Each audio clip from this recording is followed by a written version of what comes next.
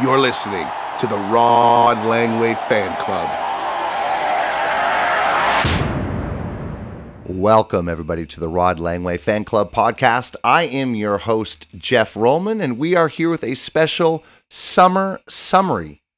I'm joined by a couple of co-hosts, Mr. John Snowden. Hi, everybody. It's nice to be back here, even though it's sweltering hot in the summer. And Mark Cheknita. It may be sweltering hot, but I'm fired up about this off-season edition and just glad to be back in the studio. Bit of a scare with COVID, but things are starting to get back under control here in Taiwan. And we have a lot we're going to try and cover in a short period of time. We're going to go over the NHL entry draft, the Seattle Kraken expansion draft, and the free agent trade market, which was absolutely insane. It was. But let's not forget, the Stanley Cup was awarded since last we spoke to y'all. So let's quickly touch upon the fact that Tampa Bay Lightning have repeated and are now Stanley Cup champions once again. Yeah, what an impressive run. They had great performances by all their big guns. Vasilevsky won the Conn Smythe Trophy, and Kucherov once again led all playoff scorers. It's got to rip open that wound again. Hey, guys, I was just recovering from Montreal, coming so close to their 25th title. But hey, it was a great run by them. No one saw it coming, especially not this guy. Well, you put out my Jets, and I believe you also put out Jeff's Leafs over there. Yeah, I did it by myself, actually. I'm pretty proud of myself. Yeah, that was a bummer. But what a great run. It was actually a lot of fun to watch. For sure. So let's begin with the NHL entry draft. Yeah, well, starting at the top, the league's probably biggest embarrassment right now, the Buffalo Sabres picked first, and they now have 2 first overall defensemen. They went for towering Owen Power. Yeah, once again, they go D, and certainly they need all the help they can get wherever they can get it. Whether or not he plays next year is an open question, so I guess we'll see. Yeah, he did not look out of place in the World Hockey Championships. I thought he looked really good, but if you're Buffalo, do you want him in the lineup for next year? This team's been so dysfunctional again. Yeah, I think if they do end up moving on from Jack Eichel, they might want to have a distraction, and bringing in your first overall pick is probably something that can get the fans a little bit excited into what might not be a very good season once again in Buffalo. Yeah, I'd be a little bit nervous to get that loser stink all over him. Yeah, for sure. It's a pretty powerful stink. Yes, it has been. And number 2 overall, the Seattle Kraken make their first ever draft selection, and they choose American Matty Beniers. Yeah, so he was expected to be the second player chosen, although there was some debate over that. They went with the consensus number 2, and I think it's a good first ever draft pick by Seattle. I think that he's a pretty safe pick and should pan out as a top 6 centerman for them. Yeah, they definitely need some help down the middle, at least so far, insofar as how their team looks right now. So, maybe he'll play, maybe he won't. Yeah, I'm really curious. I think he probably will play. He played at the World Championships. He also played at the World Juniors last year for the Americans. But he was originally supposed to go to Harvard. So he's a smart guy. I think he's going to be a great face of the franchise going forward for Seattle. Sure. Moving on to the 3rd overall pick, you got to love alliteration, and the Ducks went with Mason McTavish, one of my favorite names in the draft, and he's another centerman. I think he's going to pair well with Mr. Trevor Zegras. That's a really nice 1-2 punch down the middle for Anaheim down the road here. Yeah, they definitely have some young guys with Zegras as well, and you're right, Mark, they love the alliteration. Troy Terry, Sam Steele. Yeah, got to keep it going. Anaheim's, Mason McTavish, they should change their team name as well, maybe, to some kind of Ducks. Anaheim Apes. There we go, the Apes. I like it.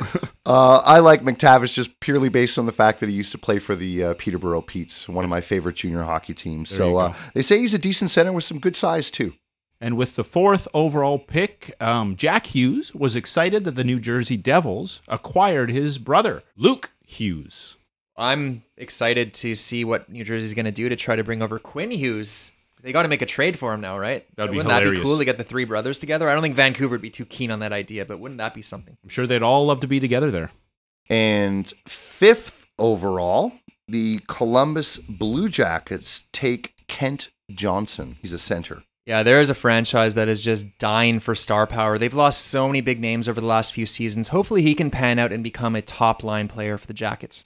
Yes, they definitely need a lot of help up the middle after losing Dubois. They really don't have many guys there. Yeah, it was a really tough offseason in Columbus with the untimely passing of Matisse Kivlenieks, so hopefully they can have a positive news story here and kind of get the energy back up in that market. Yeah, that's right. They've got a new coach coming in there, so hopefully things start to turn around in Columbus.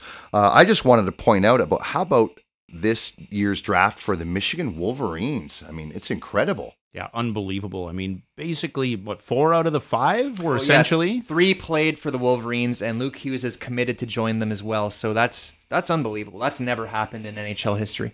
Yeah, so that rounds out the top 5 right there. I know, Jeff, you wanted to mention a couple goalies that were drafted. Sure, I love the goalies. There was 2 goalies drafted this year in the first round, and the first one went 15th overall to the Detroit Red Wings by the name of Sebastian Casa. He played for the Edmonton Oil Kings. He's a 6'6" monster, highly touted player, and I know a lot of Oilers fans are disappointed that they weren't able to get their hands on him.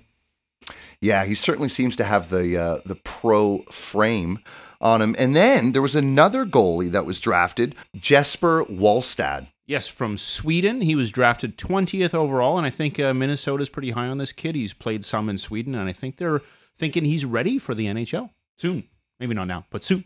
Yeah, I don't know. I'm not a big fan of taking goalies in the first round. I just feel like there are way more that are huge busts than those that pan out. And I know that's kind of weird to say as a Montreal Canadiens fan, and with Carey Price being the franchise player in Montreal, but I just don't like it. I don't know. I'd rather go with a forward or a defenseman. Yeah, I mean, it's certainly a big risk. But Mark, speaking of Montreal Canadiens first round picks, quite an interesting one this year.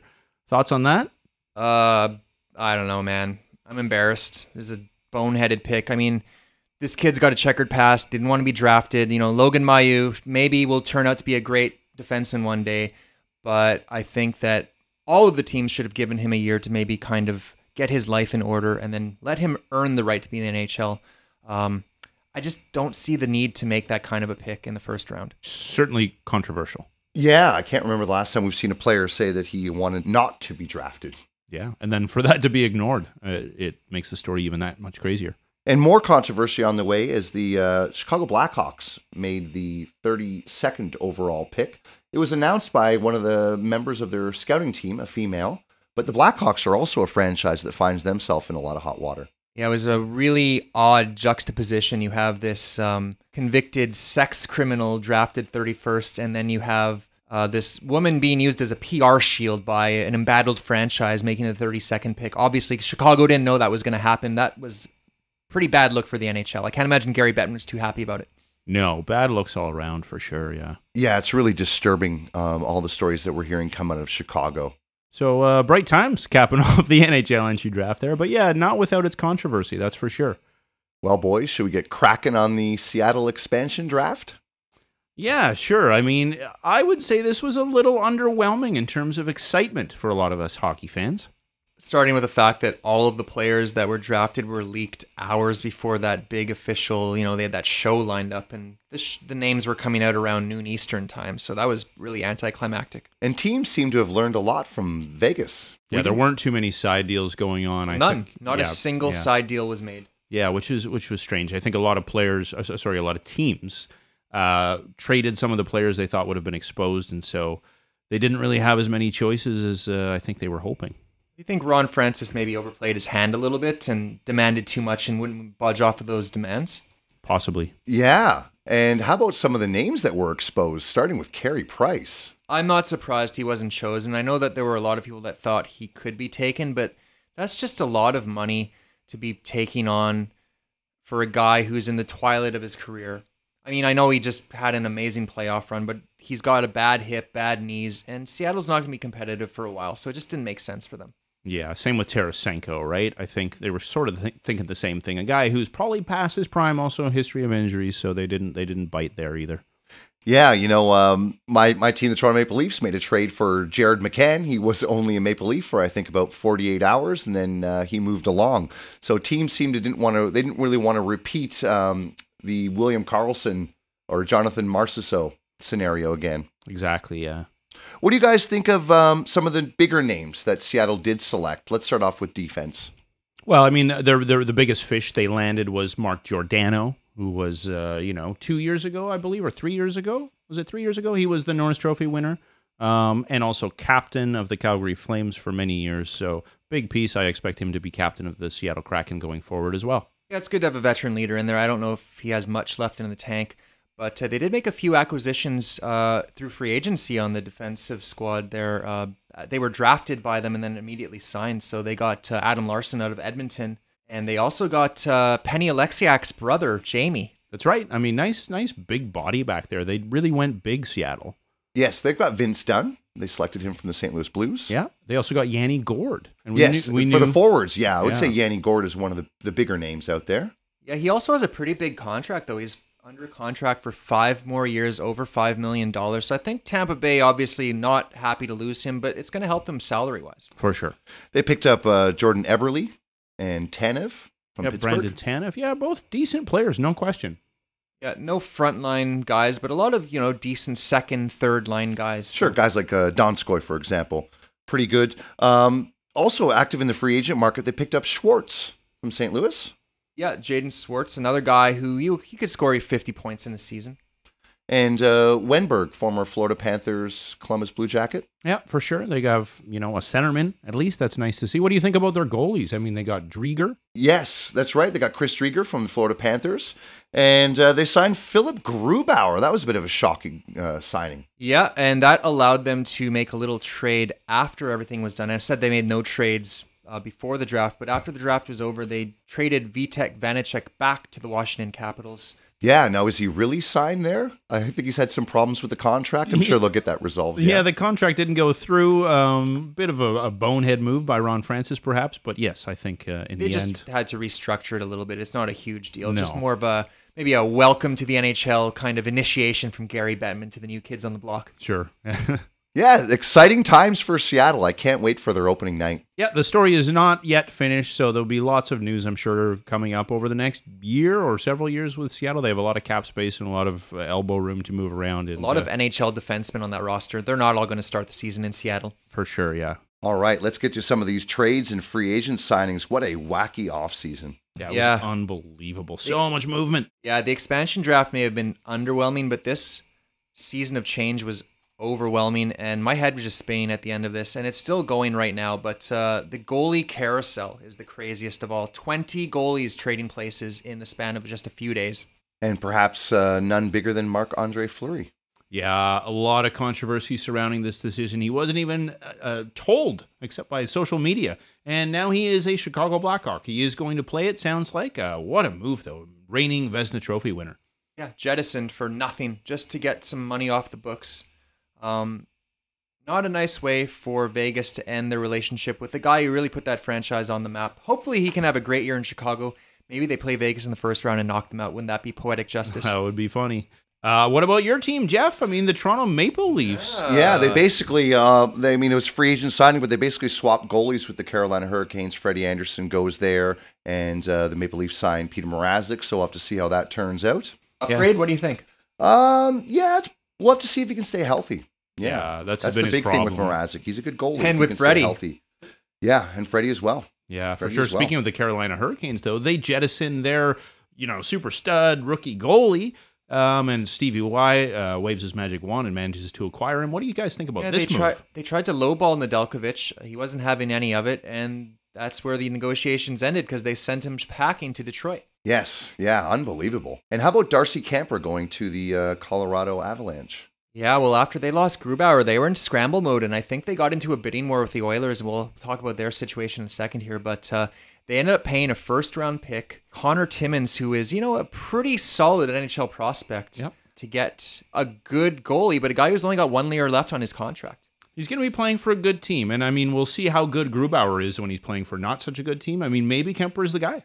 Yeah, maybe that's the calculation that Joe Sakic was making. Yeah, and standing awkwardly in the corner left out of the game of musical chairs were the Edmonton Oilers. Once again, do not acquire a goaltender. They re-signed Mike Smith. 2 years. Yeah, 2 years, but didn't get any one of these many goalies that were available. What's going shocked. I really thought this was the year. There would be so many goalies available. I thought they could get one cheaply. And now here they are. They've still got the same 2 goalies that led them to a first-round exit. And I'm sure that they're still working the phones, but there aren't many options left out there. No, not at all. After seeing Connor McDavid's face there in the playoffs, I'm surprised they didn't go all out and do whatever they could to get a number 1 goalie. But here we are. Yeah, they were quiet on the goaltending front, but they did make a splash by signing Zach Hyman. Yeah, too many years and too much money for a guy who's, going to be 30 years old and has a history of knee injuries. I just don't think that this is going to end well for the Oilers. And speaking of too long a term for too old a man, Duncan Keith was also acquired by the Edmonton Oilers. I'm not sure that's the solution that Connor McDavid and co. were looking for on the back end either. Well, there's no doubting his list of accomplishments. He will go down as a Hall of Fame NHL defenseman. And he played pretty well for Chicago last year, but that is a pretty big salary hit they took. Chicago did not absorb a single penny of that contract. Surprisingly, yeah. Edmonton manages to find themselves on the wrong end of many a deal, it seems. Yeah, I also am not a huge fan of the Cody Ceci signing either. I guess we'll have to see how it goes in Edmonton, but I don't think this team's going to be that much better. Some big-name blue liners were on the move. We had Ryan Ellis. He's now a Philadelphia Flyer, and Ristolainen is also a Flyer as they upgraded their blue line. But two really big names in trades were Oliver Ekman-Larsson, who's now a Vancouver Canuck, and Seth Jones gets traded to the Chicago Blackhawks and signs a massive deal. Yeah, that deal is a little crazy, I would say. I mean, what is going on with Chicago? I mean, they acquire Fleury, now they have Jones, and they sign him to a massive deal. Is this Taves and Kane saying, we're out of town unless you guys make something happen here? Yeah, I do like the Seth Jones acquisition, but I don't like the contract that they gave him. $9.5 million is way too much, especially considering the fact that Cale Makar came in for $9 million a year, and he's way, way, way more impactful on the blue line. And probably the biggest fish in the free agent pool for D-men was Dougie Hamilton, and slight surprise, he ends up with the New Jersey Devils. Yeah, I think he went for the biggest contract he could get. I guess New Jersey is a team that is on the rise. Yeah, they can afford it. They do have a lot of money still tied up in PK Subban. So him and Subban are going to make an expensive pair. But $18 million defense pairing. Wouldn't that be something? Yeah. I don't think it's quite worth that, but most of the deficiency there is on PK's side, I'd say. I know as much as you like PK, but he's great. Yeah. He's great. I love him. Don't speak ill of PK. And we had some captains that were re-signed on their teams, as Alexander Ovechkin re-signs with the Washington Capitals, and Ryan Getzlaf is back for another year in Anaheim. But perhaps the biggest captain of them all this season, off-season, was Gabriel Landeskog, and he ends up re-signing with the Colorado Avalanche. Yeah, I thought that would be a slam dunk, and then it got down to the 11th hour there, and it looked like he was actually going to leave town. Thankfully, cooler heads prevailed, and he'll be back. And I think Colorado has to be the front runner for the Cup this year. Yeah, I mean, we said that last year, too. It didn't quite work out for them. I love Landeskog. I love their team. They still got to get over that hump, though, and Landeskog will be a big piece of helping them do that. Oh, yeah, especially for playoff hockey. He has that physical edge that some of their other players don't have. Absolutely, yeah. What would you guys say was probably the most surprising free agent signing, whether it be dollars or term? I was a bit surprised about Calgary and Blake Coleman, the 6-year deal. Yeah, I don't see how that works for Calgary. He's a good hockey player. You're overpaying with the Stanley Cup bounce. And does this really put you over the top? I mean, put Calgary over the top? By over the top, I mean, does that put them into a playoff spot? I mean, it might, maybe. I mean, they could be in a playoff spot, but it certainly doesn't put them close to a Stanley Cup. He's a Sutter kind of guy. I guess he's trying to get that Sutter culture back in Calgary. I expect some more moves by the Flames before the end of the offseason, though. Another team that paid a high dollar for grit was the New York Rangers acquiring Barclay Goodrow.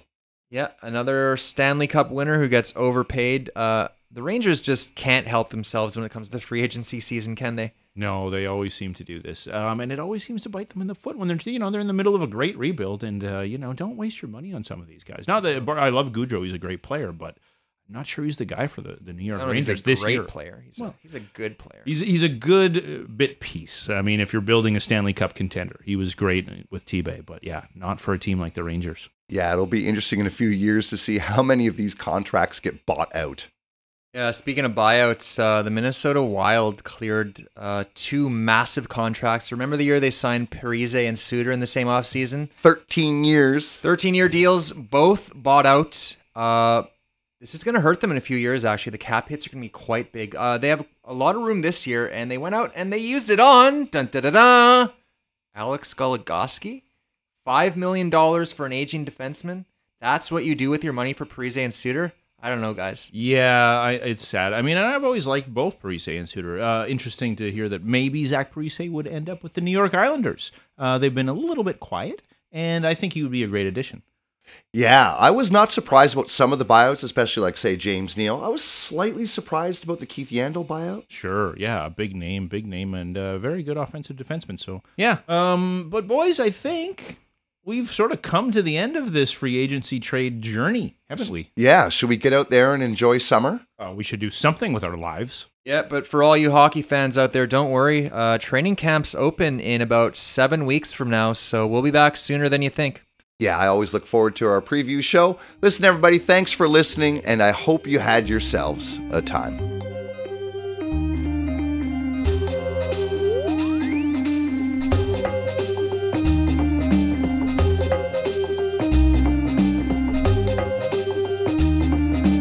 Well, I hope you had yourselves a time. Hope you had yourselves a time. Hope you had time. Yourselves a time. Hope you had yourselves a time. Well, I hope you had yourselves a time. Hope you had the time.